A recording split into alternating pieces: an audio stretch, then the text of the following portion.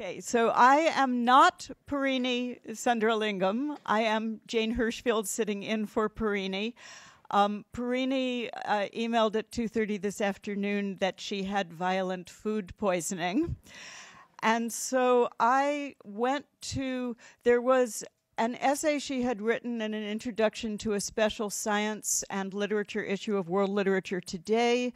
And it was because of things she'd said in there that I had asked her and suggested that she be on this program. So I basically went back to her essay, and what I'm doing is telling you what she would have, I guess, told you. I hope you can tell from those first two talks which we heard why I am so excited about being the poet in residence, the artist in residence with this program. You know, a pianist does not know how to build a piano, but they are passionately engaged with its working and know the debt that is owed to the person who harvests the tree and tunes the strings and assembles it all into the whole. And what learning about these brain structures and systems has given me is just a deep, deep appreciation for how far down the piano mechanisms go, and not only how fragile they are, but how, in fact, what a great deal of poems sometimes do is duplicate what might look like illness in another context. You know, we are often mixing up the normal. Anyhow, now this is 3 areas of brain research that I think Pireeni was going to talk about, which fall in her description under the relatively new field of neuroaesthetics. Some of the most interesting of this research is being done at UC San Diego by a researcher, V.S. Ramachandran. And this is a very small bit of what he has worked on. He's worked on a great many things. But one of them is metaphor making and the brain. And for any of you who are here from the science team and not the poetry team, which we now know are one joined and inextricable from here on out, a metaphor, if that is a term you're not familiar with, is basically describing one thing in terms of another. One of the most famous is Carl Sandburg saying, "The fog comes in on little cat's feet." That's a metaphor. And what Ramachandran is proposing is that certain, you know, as we all know, all of us who've written poems or taught poetry workshops or participated in poetry workshops, some metaphors work better than others. Sometimes they come off, sometimes they don't. You can't just, you can try taking 2 random things and putting them together and seeing if it's going to make a metaphor, and sometimes it does, and sometimes you go, oh, not that one, and you look for another.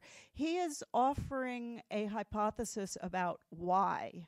And what he suggests is that it has to do with proximate areas, structures of the brain, which I can't possibly tell you the names of.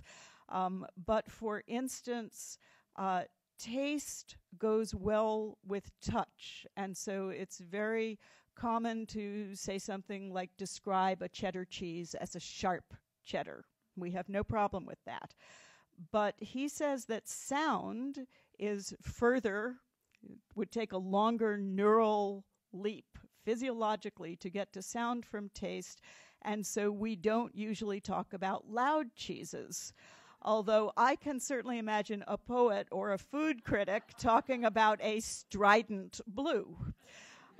So, you know, this is where I say poets deliberately, you know, we try to do the acrobatic wrong thing, and sometimes it comes off. Vision and sound are felicitous couplings, therefore taking him at his word, Pireeni at her word, and hoping nobody up here is going to tell me I'm wrong.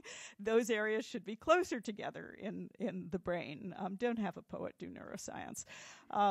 So that makes for felicitous couplings, and we say things like the print of that dress is loud. Almost throughout the world, so far as I know, if you put red and a loud sound together, everybody understands this as danger, warning, caution.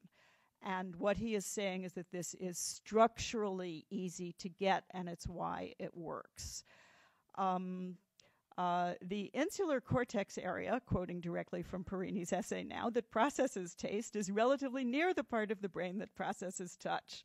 And so he thinks that people who are good at making metaphors, especially perhaps the less usual metaphors, because anybody can make a cliche, have hyperconnective brains.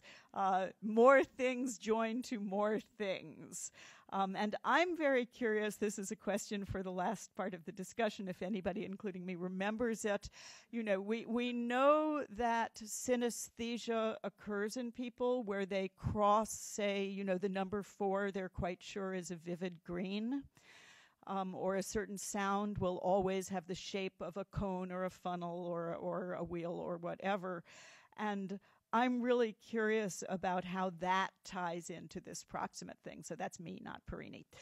The second thing she had talked about was George Lakoff's research about all abstract language being secondary in our evolutionary development as thinking beings, and that metaphor comes first because metaphor draws from our physical knowledge of the world. And so throughout the world, there are certain biases, such as up is good. Well, if you depend on a plant growing or being upright rather than dead on the ground, up is good. This transfers to other systems. So, for example, we call a moral person a person of good character. That is the sketchiest possible introduction to George Lakoff's work. His book, done with Mark Johnson, Metaphors We Live By, is a short, easy to read, paradigm-changing book. I read it years ago, and everything looked different after I did. I completely recommend it.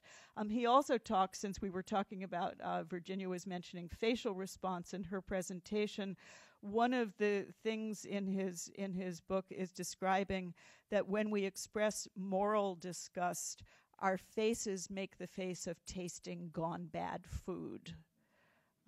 So we are very creaturely beings, and poetry, of course, always draws from this. The third area of cognitive research that she had talked about in this essay was something called priming. And I've been reading about these descriptions of priming experiments for a long time, too. What it says is that if you expose people to either certain physical sensations or certain concepts, that both works, both the physical thing or simply the words for it, even though they don't know, they will be affected by what has been near their awareness. So one example that she talks about is at Yale, a researcher named John Barr did a study where the participants were asked to say whether a stranger they were talking to was a warm person or a cold person.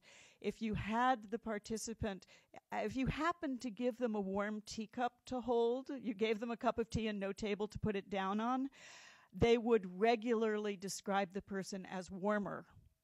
And presumably the opposite. If you gave them a chilled lemonade, the person would be cold. So on that first date, that first blind date, go for coffee, not for lemonade. And another experiment, which I remember, but I can't tell you who did, was an experiment where people were brought into a room and just talked to for a while or read to, and some of them were talked to or read to with words like gray-haired, shuffleboard, canasta, and others were read to and talked to with more neutral things. And then the actual experiment was timing them when they walked out the door of the room to the elevator. And the people who had been exposed to canasta walked much more slowly than the people who had been playing tennis in their exposure to language. This is a big question for me because I do really wonder, since we are continually exposed to almost everything, it made me wonder, am I just a pinball in this world? You know, could it possibly work? Because, you know, in any paragraph you could be exposed to canasta and a springing kangaroo? And when you leave the room, how fast or slow do you walk? So this is a question again for later, perhaps. But when I think about it from a poet's perspective, everything clicks into place for me, because, of course, in a poem, every word is casting a kind of color and shadow over the entire experience of the entire poem. It is exactly how we want it to work. So do the advertisers want it to work that way, but never mind. Rhetoric is rhetoric, whatever field it's in. But I do think that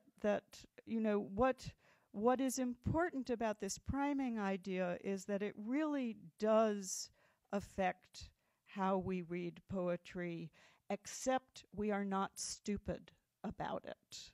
That's the difference. These experiments describe a kind of auto response, whereas in poetry, what you want is to be more and more sensitive to the effect of every word. I mean, I've written poems about and, or, to, if.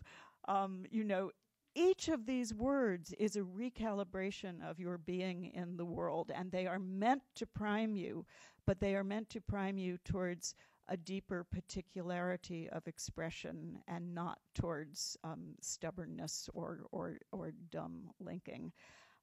So the signals of specificity, the signals of connection, the physicality of world, word, expression, comprehension. This is all what I think Pireeni was going to cover. Thank you.